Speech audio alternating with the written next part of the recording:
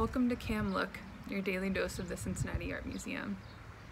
Every day, a staff member or volunteer will be discussing a work from the permanent collection and posing questions for discussion.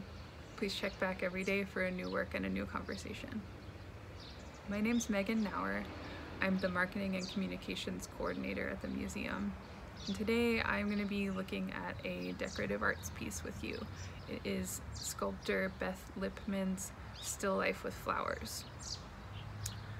I really love this piece for how it totally reinterprets the whole artistic tradition of a still life, taking something that, as I'm used to seeing it, and as you may be used to seeing it, is a very classic oil painting, and making it three-dimensional out of this very clear glass. I think with the choice of material, the artist really has instilled so much emotion into this subject, and it has this very ghostly presence to me that really, I think, makes you consider objects or events around you that exist and then fade. The details of the sculpture are also really incredibly finely crafted. What really gets me is the tablecloth underneath all of the objects on the table.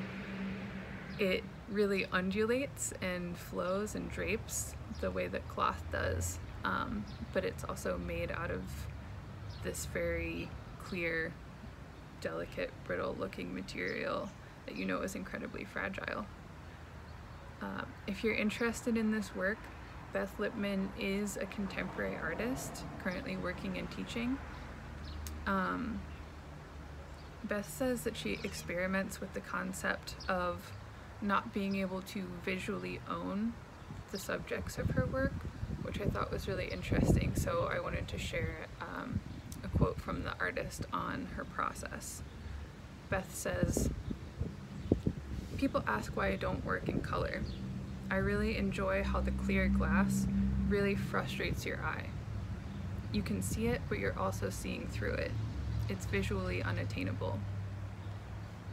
So I'm curious what you think about that quote and how it relates to the piece that you're looking at. I'm also curious how the reinterpretation in this perfectly clear glass makes you feel toward the subject matter. So thanks for joining us on Cam Look today.